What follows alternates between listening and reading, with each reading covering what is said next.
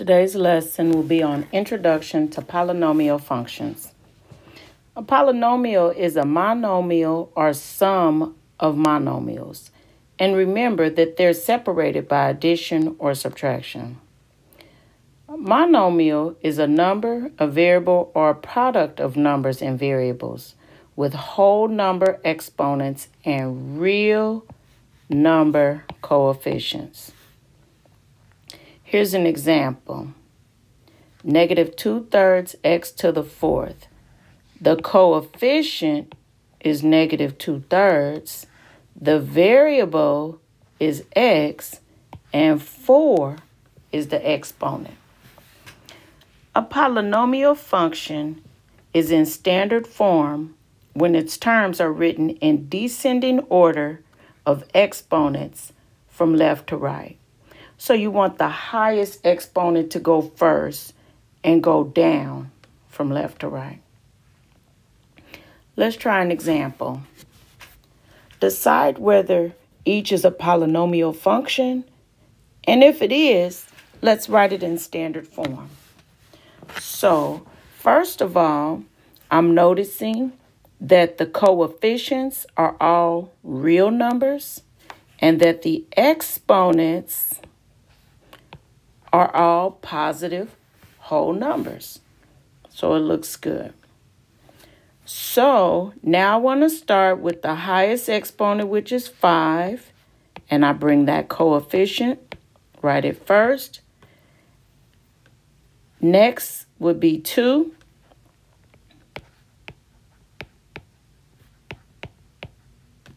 And then finally, negative 2. So notice we started with the highest and then we just went down until there appeared to be nothing. Okay, so that would be standard form, and the answer there was yes, it is a polynomial function. Here, the coefficient, that's a real number, 1's a real number, and 19's a real number. Now we look at the exponents. Ooh, what's the exponent here? This is really x to the 1/2 power, which we'll talk more about rational exponents later. But this is not a whole number, so this is not a polynomial. So we're going to stop right there. Here, that's real. The coefficient is real. But this is not a positive, not positive. It's got to be a positive whole number. So this is not a polynomial again. Not a polynomial function.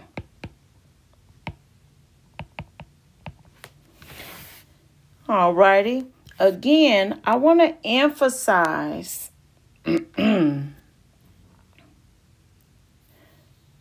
that the variables have to have whole number exponents, and let me add that in there, positive whole number exponents. Alrighty, let's continue on with part D. So we look at our coefficients. That's real, that's real, that's real. And let's look at the exponents. That's positive whole and that's positive whole. So, yes, this is a polynomial. And let's make sure it's in descending powers. 4, then 2. Oh, yeah, it's already perfect. So I'm just going to rewrite that. I'm just going to rewrite that. And it's already in perfect standard form. Let's review a few more concepts. The degree of a polynomial is simply the highest exponent. The leading coefficient is the number in front of the variable with the highest exponent. And the constant term is the number without a variable. Thus, its name, it does not vary, it is constant, no matter what the variable changes to.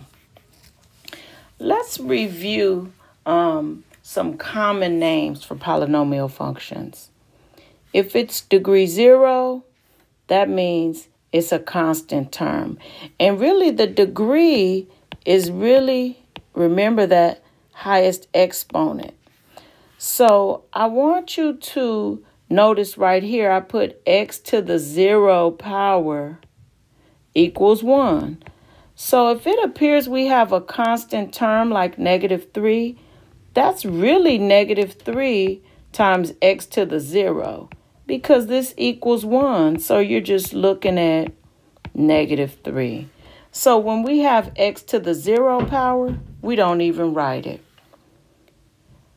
Now, if you look down our list, if the highest exponent is 1, see, remember, we don't even write the 1, then we consider this a linear function.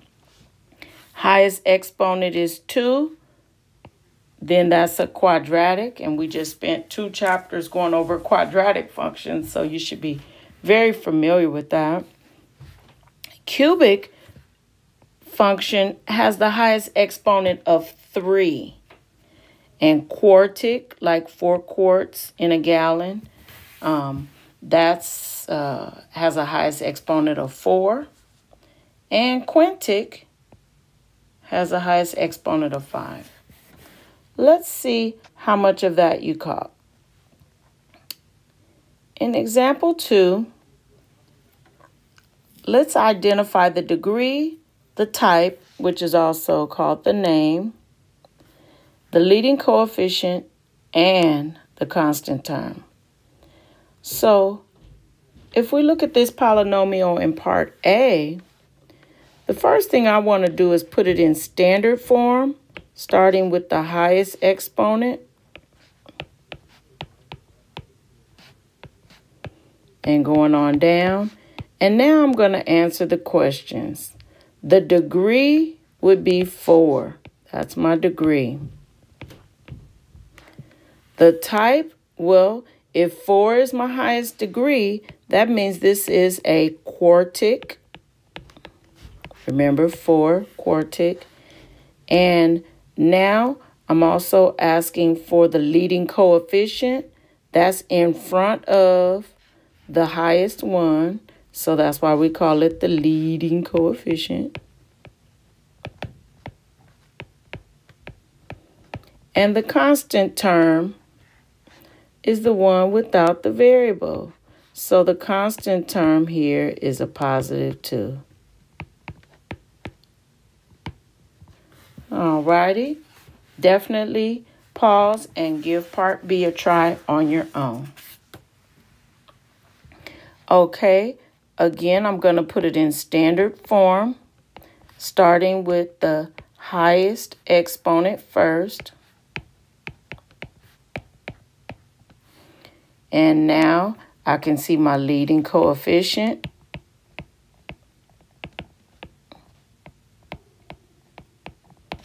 On the end, I can see my constant term.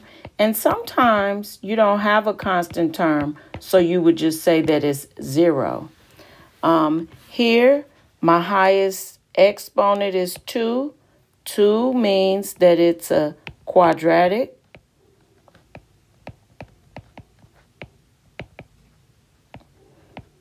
And notice that a quadratic is also a polynomial, just like a linear is also a polynomial. So we're understanding polynomial. Also, I'd like for you to notice that we have a different amount of terms. So this one happens to have 1, 2, 3 terms. And we remember from algebra that 3 terms is a trinomial. So we're just taking all this information and putting it together. Okay, sometimes we don't have a special name for the number of terms. Like in part A, 1, 2, 3, 4 terms doesn't have a special name. So we just say it's a polynomial. It doesn't have a special name for the number of terms. Remember, 2 terms is a binomial and 1 term is a monomial. So just a little extra review there. Let's look at example 3. Evaluate each polynomial for the given value. So all we're going to do is plug -2 in for each of our x's. And then we're going to evaluate, being very careful of order of operations. So I'm plugging in -2 here. This is a skill that's very helpful. It'll be helpful when we start to graph. Okay. And here, I'm okay with you using a calculator for sure. But what I want to make sure you understand is that you have to do the exponent before the multiplication. So -2 to the 4th power, you got to watch the sign. -2 times -2 is +4. And another -2 times another -2.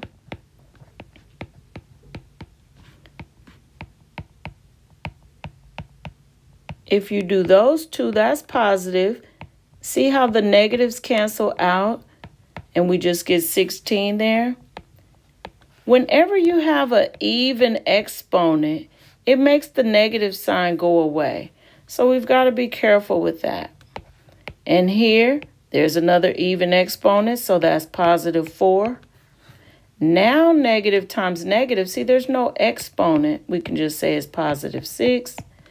And now, moving from left to right, we can combine all of these terms. You can do them 2 at a time because it's just addition at this point. So that's -20 and 17 gives me a -3. All righty. Let's move on and try that one more time. We're going to plug in a -1. And so that was f of x equals -3. And this is the same thing as y. They're interchangeable. It means the same thing. So anyway, we're going to plug in our -1 in for each x value. So that's an odd exponent, so the negative stays. This is an even exponent, so the negative disappears.